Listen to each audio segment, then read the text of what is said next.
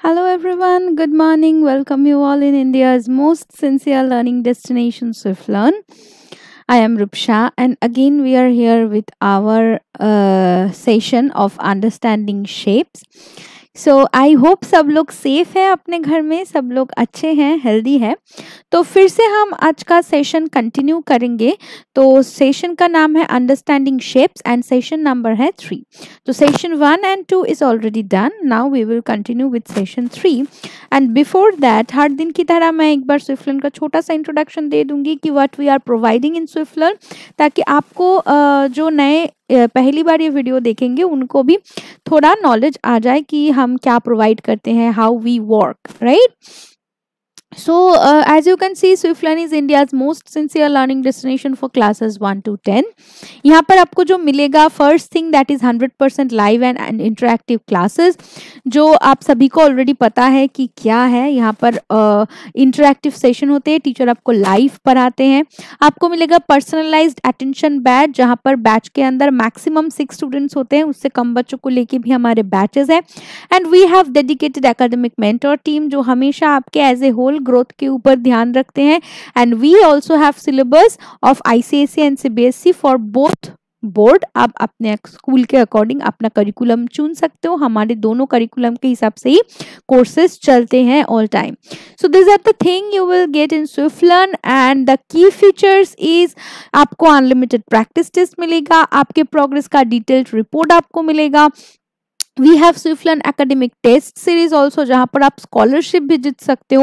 And we also have subjective test for school exam. तो ये सारे सब कुछ आपको स्विफ्टलर्न में मिल जाएगा, ठीक है। सो अगर आपने अभी तक एक्सपीरियंस नहीं किया है हमारे क्लासेस को, तो मैं एक छोटा सा सजेशन दूंगी, आप लोग हमारे वेबसाइट www.swiflearn.com में जाके एक ट्रायल क्लास बुक कर सकते हो। Yes, the trial class is totally free, you don't need to pay anything for the trials. And after the trial अगर आपको अच्छा लगता है, if you feel that it will work for you, you can take our full time course. तो एक बार आप try करके देख ही सकते हो अगर आप इंटरेस्टेड हो। So this are the thing, मैंने शॉर्ट समरी करके बता दिया। And many more thing are here also. हमारे रिसेंटली किंडरगार्टन के बच्चों के लिए भी कोर्सेस लॉन्च हुआ है। एंड उसके साथ साथ हमारे एकेडमिक के साथ साथ नॉन एकेडमिक बहुत टॉपिक्स भी हमने रिसेंटली चालू किया है, लाइक वैदिक maths, abacus, money education. And this are the thing which are very much important. But ये सारे कुछ एकेडमिक को छोड़ के स्कूल्स में हम ये सब कुछ नहीं सिखाते, लेकिन हम यहाँ पर ये सारे कोर्सेज को इंट्रोड्यूस किए हैं, ताकि आपको सिर्फ स्कूल के करिकुलम से नहीं, उसके साथ साथ जो रियल लाइफ में आपको जो अप्लाई होंगे जो सारी चीज़ें, उसके अकॉर्डिंग भी हमारे कोर्सेज है। तो अगर आप इंटरेस्टेड हो ये सारे कोर्सेज के लिए, तो आप उसके लिए भी हमारे वेबसाइट चेक कर सकते हो। तो नाउ ये क्लास होने वाला है मैथ्स का, एंड टॉपिक आप देख ही सकते हो, अंडरस्टैंडिंग शेप, सेशन नंबर है 3। एंड बिफोर स्टार्टिंग इस चैनल के लिए, अगर आप इस चैनल पर नए हो और अभी तक चैनल को सब्सक्राइब नहीं किया है, तो please subscribe the channel and press the bell icon so that you never miss any update from our side. और अगर आपको ये वीडियो अच्छा लगता है तो वीडियो को एक लाइक जरूर कर देना, कॉमेंट कर देना एंड शेयर कर देना अपने दोस्तों के साथ, ठीक है। तो चलिए शुरू करते हैं आज का session understanding shapes, session number है 3। तो आज हम क्या पढ़ेंगे, बेसिकली आज हम क्वाड्रिलैटरल्स के बारे में पढ़ेंगे, ठीक है। फर्स्ट क्लास में हमने कर्व्स के बारे में सीखा था, उसके बाद हमने डिफरेंट टाइप्स ऑफ शेप्स के बारे में पढ़ा, राइट, जिसका 3 साइड है, 4 साइड है, 5 साइड है, pentagon, hexagon, decagon.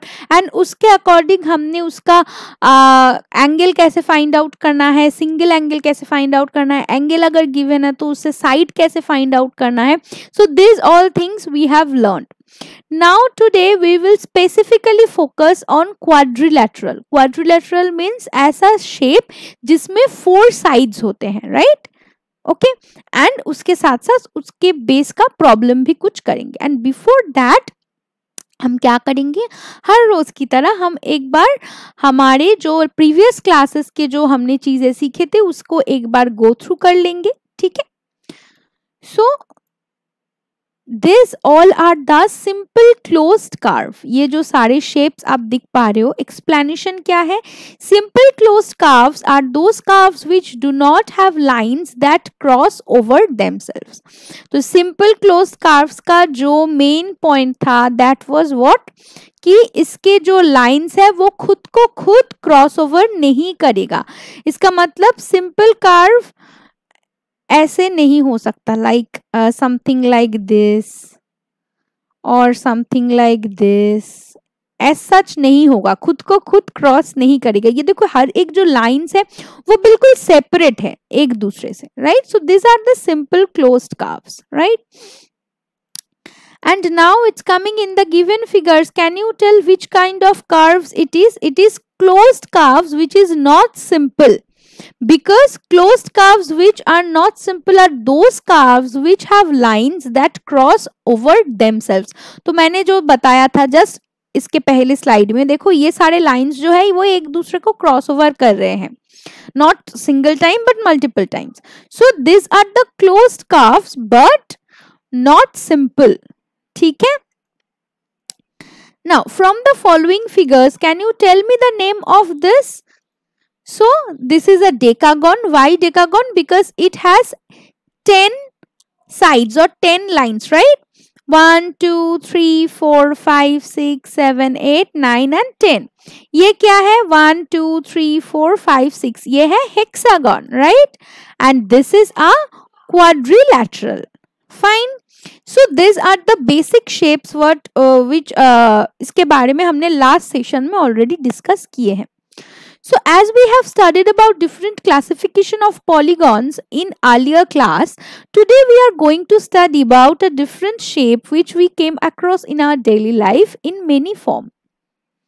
So quadrilateral means जिस shape का, जिस figure का 4 side है, ठीक है, वो 4 साइड कैसे भी हो सकते हैं, वो रोम्बस के आकार में भी हो सकते हैं. Rhombus is kind of like this,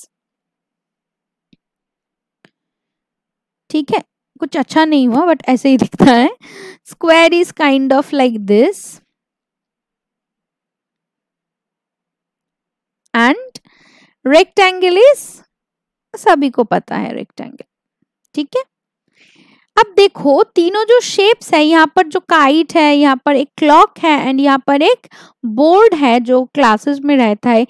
for all this 4 items are quadrilateral, क्योंकि ये चारों आइटम के ही 4 साइड्स है, but all of this 3 are different shapes. They are quadrilateral but they are totally different with each other, right? सो हमारे regular life में हम quadrilateral shapes के चीजों को लेके बहुत ही काम करते हैं, we all know. So yes, today we are going to study about this shape, that means quadrilateral. So first we are coming to the rhombus. We obtain rhombus as a special case of kite which is not a parallelogram. Always remember that all sides of rhombus are of the same length. This is not the case with kite. अब ये दो जो problematic चीजें हैं, that is this is a rhombus and this is a kite. Rhombus के जो 4 sides है वो बिल्कुल सेम लेंथ के होना चाहिए, then only it will become rhombus. But in the case of kite, all the 4 sides shouldn't be equal. This side and this side is equal and this side and this side is equal. So it is not satisfying the condition of rhombus. So this is kite and both are separate. Fine. So both are separate. ठीक है. Now, since opposite side of a rhombus have the same length, it is also a parallelogram. This is actually parallelogram, parallel line and GM, parallelogram. So a rhombus has all the properties of a parallelogram and also that of a kite. तो rhombus में एक rhombus, sorry, ये एक kite हो सकता है. but a kite is not a rhombus. ठीक है, रोम्बस के अंदर काइट के सारे प्रॉपर्टीज है, बट काइट के अंदर रोम्बस के प्रॉपर्टीज नहीं है. ठीक है, so the diagonals of a rhombus are perpendicular bisector of one another. Property क्या है? अगर मैं रोम्बस को ड्रॉ करूं प्रॉपरली,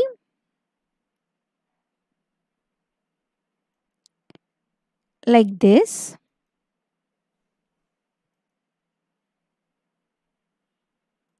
नियर अबाउट हुआ है, टोटली एकदम से नहीं है, बट हुआ है कुछ.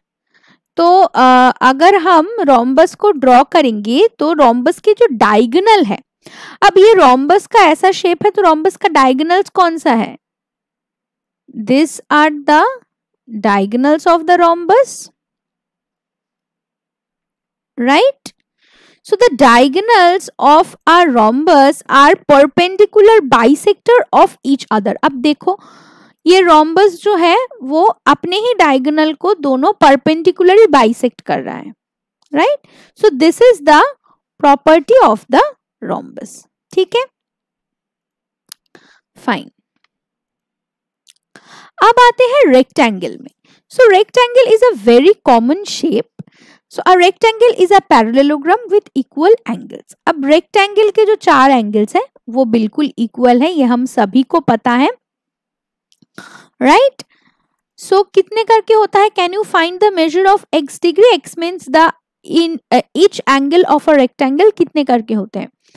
So we know the addition of the all four side of a quadrilateral is 360 degree. ये हमें पता है, right? So x plus x plus x plus x is equal to 360 degree, और 4x is equal to 360 degree, और x is equal to 90 degree. That means हम सभी को already पता था, फिर भी how it will come that we have to observe. So हर एक जो एंगल है एक रेक्टेंगल का वो 90 डिग्री होता है.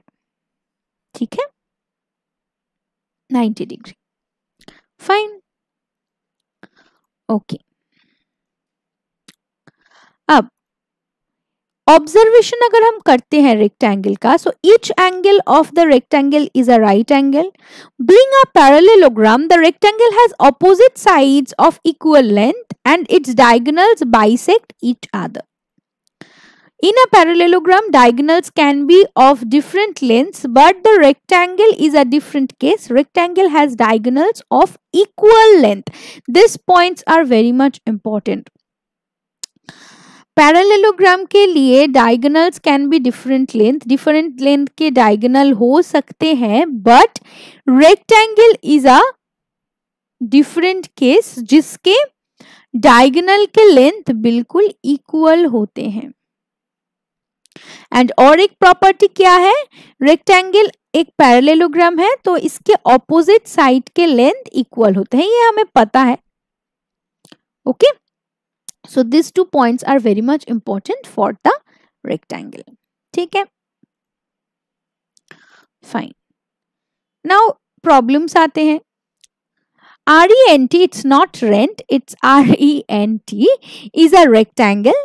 Its diagonals meet at point O. Find x if OR is equal to 2x plus 4 and OT is equal to 3x plus 1. तो यहाँ पर देखो, this is the middle point. This is the length of OT and this is the length of OR. And we know one thing, that in the case of a rectangle, diagonals are equal. This is a very important condition to remember in the case of rectangle to solve this type of cases. तो अब ये कैसे solve हो सकता है? देखो, let us observe. So see, OT is the half of the diagonal TE. Fine. OT is, yes, obviously the half of the diagonal TE. And similarly, OR is the half of the diagonal RN. Obvious सी बात है। Now so there halves are also equal. Now ये obviously बात है, आप देख लो, अगर आप दो डायगोनल इक्वल लेंथ के हैं, so when we are taking the half of those diagonals then the half are also equal with each other, क्योंकि अल्टीमेटली लेंथ्स आर इक्वल ना। अगर both diagonal 10 centimetre and 10 centimetre है and दोनों के हम half half करके ले रहे हैं, तो दोनों का ही लेंथ 5 सेंटीमीटर हो जाएगा, right. So that means they are still equal. So we can write according to that 3x plus 1 is equal to 2x plus 4. इन दोनों को हम equal लिख ही सकते हैं। And by solving this we are getting x is equal to 3. So how it's happening? See, मैं एक बार solution आपको दिखा देती हूँ। 3x plus 1 is equal to 2x plus 4. अब जो हमारे variable terms है वो left side जाएगा and जो कांस्टेंट टर्म्स है वो राइट साइड आएगा, तो आ गया। अब 3x minus 2x will be x and 4 minus 1 will 3. So the value of x will be 3. So our answer will be 3. हमें x का वैल्यू पूछा गया है, so it will be 3. Fine. Okay. अब आते हैं स्क्वायर में। रेक्टेंगल हो गया, रोम्बस हो गया, now we are coming into square. So square में क्या है? Square is also a very simple. So square is a rectangle with equal sides. Obvious सी बात है, रेक्टेंगल का ऑपोजिट साइड्स जो है वो इक्वल होता है, बट स्क्वायर के सारे साइड्स इक्वल लेंथ के हैं। Fine. A square has all the properties of a rectangle with an addition requirement that all the sides have equal length. तो स्क्वायर के जो प्रॉपर्टीज है वो सारे ही रेक्टेंगल के साथ ही मिलते हैं, लेकिन एक एक्स्ट्रा प्रॉपर्टी है, that is the all the length of all the sides are equal, जो रेक्टेंगल के नहीं है। So square has diagonals of equal length. Obviously बात है, अगर रेक्टेंगल के सारी प्रॉपर्टीज इंक्लूडेड है देन ऑब्वियसली ये जो प्रॉपर्टी है इक्वल लेंथ, डायगोनल की इक्वल लेंथ, वो भी यहाँ पर आ जाएगा, right. Now in a square the diagonals bisect one another are of equal length are perpendicular to each other. So the diagonals of a square are perpendicular bisector of each other. Okay, अब यहाँ पर एक extra property आ जाता है, as square के सारे lengths equal है, तो यहाँ पर एक प्रॉपर्टी एक्स्ट्रा आ जाता है जो हमारे रेक्टेंगल में नहीं था। The diagonals of a square are perpendicular bisector of each other. जो प्रॉपर्टी हमने रोम्बस में देखे थे, लेकिन रेक्टेंगल में ये नहीं था। रेक्टेंगल में ये था इक्वल लेंथ है, परपेंडिकुलर टू ईच अदर ये भी था, लेकिन ये जो है नंबर 1 ये रेक्टेंगल में नहीं है। पॉइंट 1 रेक्टेंगल में नहीं है, जो कि सिर्फ और सिर्फ स्क्वायर के ही प्रॉपर्टी है एंड रोम्बस के। ठीक है, so this are some points you have to be very careful, क्योंकि बहुत टाइम ये सारे जो प्रॉपर्टीज हैं ये एग्जाम के टाइम में अगर आप ज्यादा प्रैक्टिस नहीं करके एग्जाम देने जाते हो तो कंफ्यूजन क्रिएट करता है। ठीक है, तो प्रॉपर्टीज को बहुत अच्छे से ध्यान रखना is very much important. Fine, okay. अब देखो एक चार्ट दिया गया है, या आप लोगों के मैं बोल सकती हूँ कि आप लोगों को आसानी हो जाए इसलिए। सो क्वाड्रिलेटरल्स में देखो parallelogram, rhombus, rectangle and next slide में हमारे स्क्वायर एंड काइट का भी गिवन है। तो क्या है पैरेललोग्राम, क्या है उसका डेफिनेशन गिवन है, उसके साथ साथ उसके प्रॉपर्टीज भी गिवन है। सेम रोम्बस है उसके प्रॉपर्टीज, रेक्टेंगल है उसके properties. You if you want you can take screenshot of this, it will help. अगर आप चाहते हो आप स्क्रीनशॉट ले सकते हो इसका, and after that obviously screenshot लेके ही छोड़ मत देना, आप एक फ्रेश कॉपी में एक चार्ट बना के रख सकते हो। तो इससे क्या होगा, आपको गो थ्रू करने में आसानी होगी।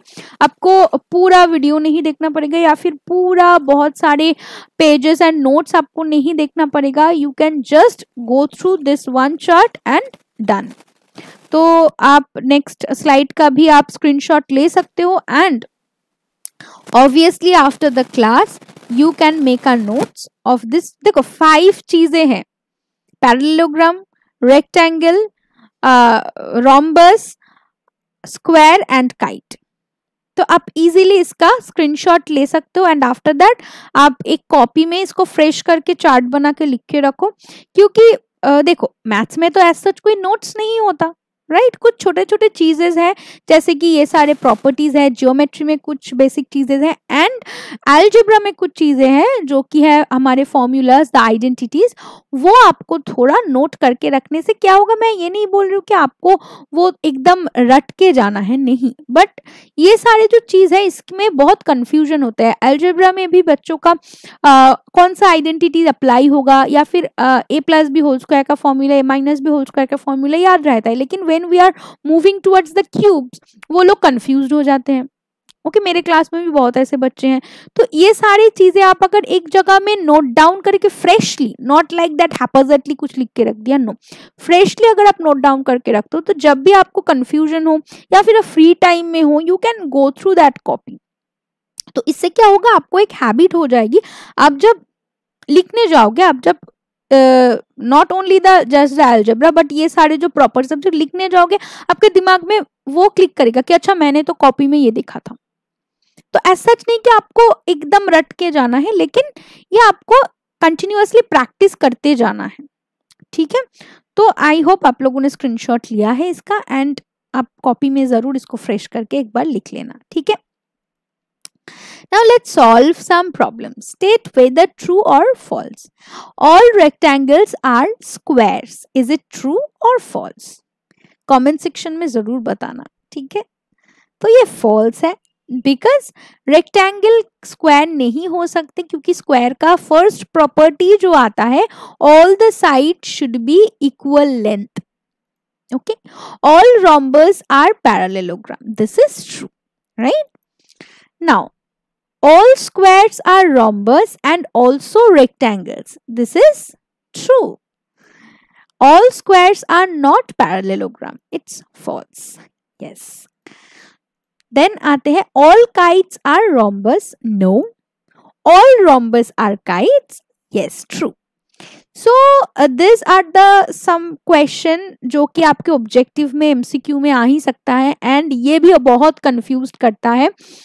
सो बी वेरी केयरफुल। एंड यहाँ पर 6 ऐसे ही क्वेश्चंस गिवन है, आप चेक कर सकते हो, आप नोट डाउन करके रख सकते हो। This questions are very much important, tricky and important. Fine, अब आते हैं कुछ question. Can you tell the angle measure of the given figure.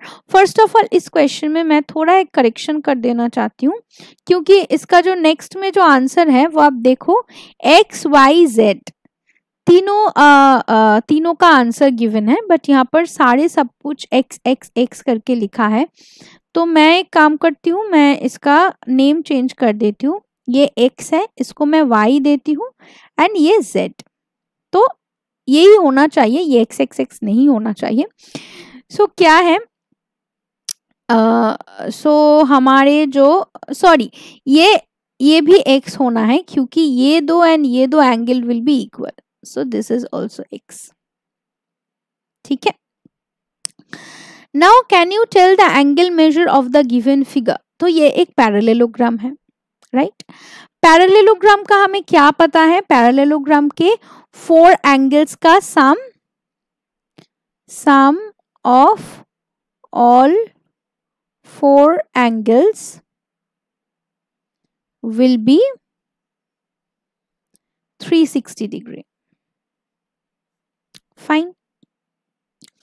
अब ये देखो, ये अगर 100 डिग्री है and this is a parallelogram, सो ये भी 100 डिग्री हो जाएगा हमारा, राइट। एंड ये जो लेंथ, ये जो मेजरमेंट है वो इसके साथ इक्वल होगा, right. So that means we can write 100 plus और एक 100 plus x is equal to 360. Or we can write 2x is equal to 360 minus 200, ये 100 प्लस 100 एक साथ मैंने 200 कर लिया एंड इसको इस साइड में ले लिया. सो 2x इज इक्वल टू 160 और x is equal to 80 degree. इसका मतलब क्या हुआ, ये जो एंगल है this is 80, this is 80, this is 100, this is 100 and the answer is also given that. ठीक है, let us check. 80, 80, 100. ठीक है, fine. Now, can you tell the angle measure of the given figure? Same question. तो यहाँ पर क्या करना है, देखो अगर ये 80 डिग्री है, हमने जो लाइन के ट्रांसवर्सल के बारे में पढ़ा था राइट, वहां पर हमने क्या देखा था, अगर ये दो पैरेलल लाइंस है तो ये एंगल एंड ये एंगल जो है वो इक्वल होता है right, and this two lines are parallel क्योंकि we are talking about parallelograms right.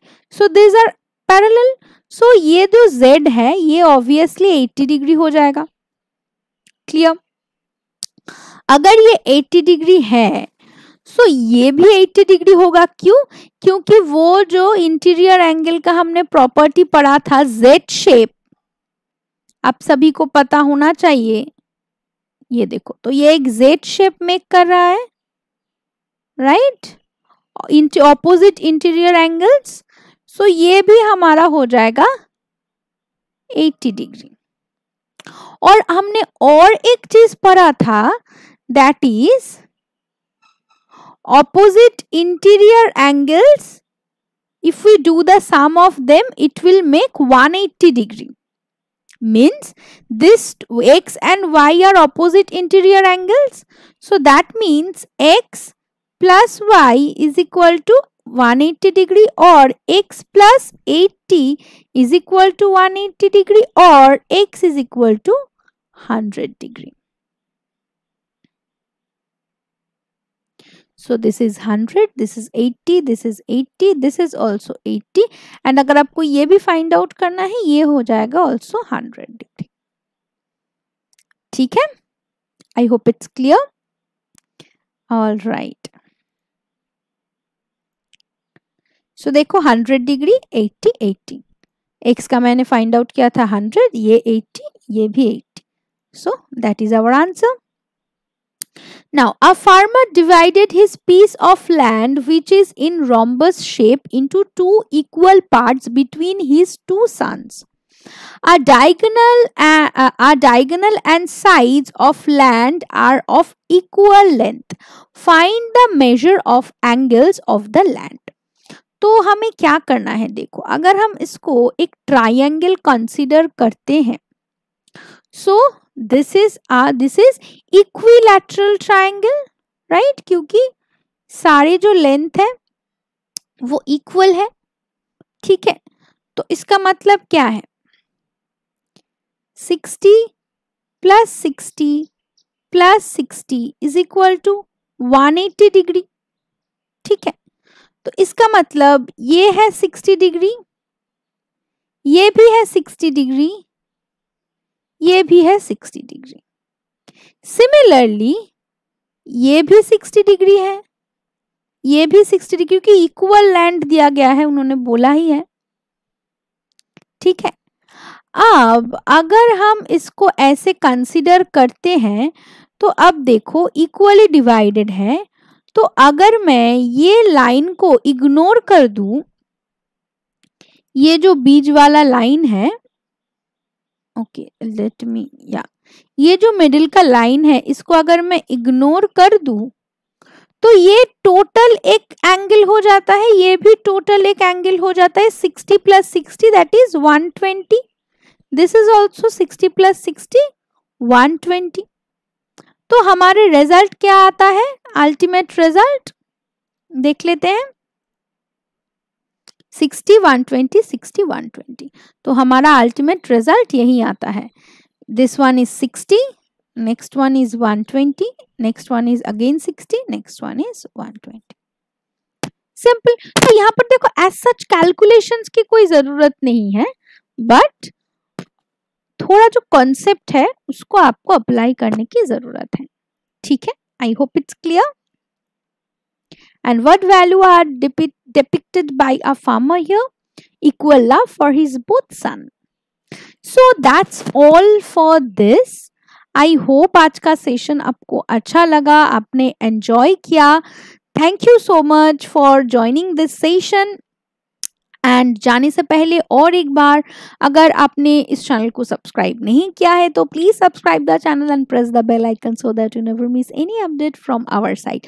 और अगर आपको आज का सेशन अच्छा लगता है तो सेशन को लाइक जरूर करना, कमेंट कर देना एंड शेयर कर देना अपने दोस्तों के साथ.